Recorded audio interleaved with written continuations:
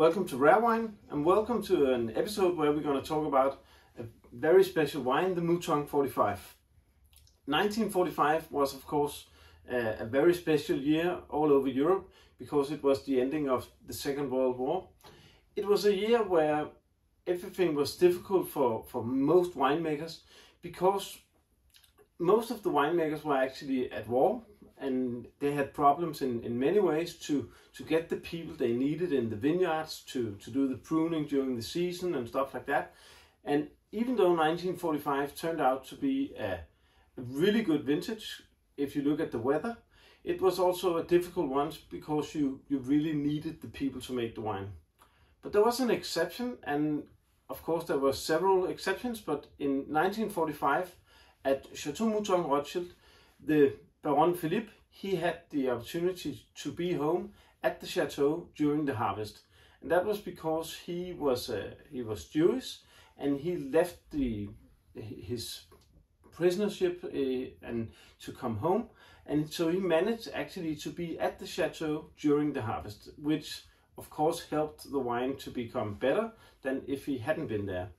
And the season started, of course, as we can say, even if we talk about the season today, we always talk about how it starts. And in the beginning, it was very difficult in 1945 because in the beginning of May, on the 4th of May, they had a severe frost in Bordeaux, and that killed a lot of the early shots on the vines.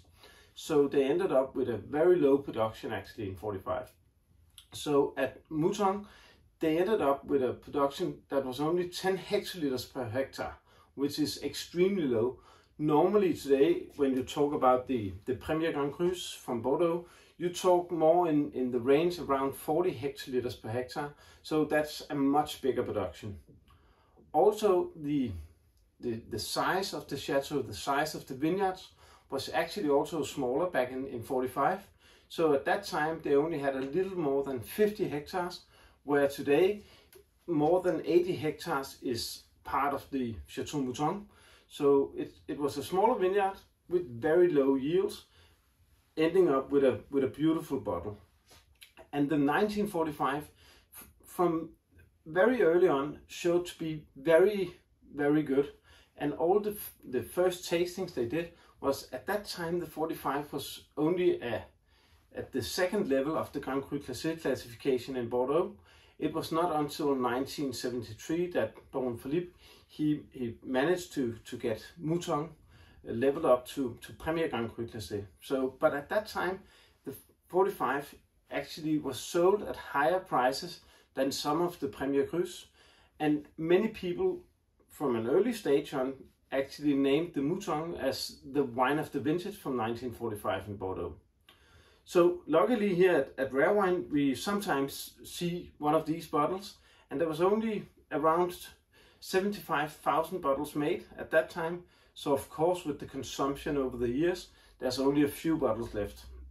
One of the persons that have tasted this wine the most times probably is Michael Broadbent, who used to be the head of Christie's in London. And every time he has tasted this one, he has given it its highest praise, and it should be an amazing wine. Unfortunately, I still haven't tasted it, but we'll see if we can find a corkscrew and dream a little bit about drinking the bottle. So, but that's the short story about the Chateau Mouton 1945, one of the most legendary wines in the world. Thank you.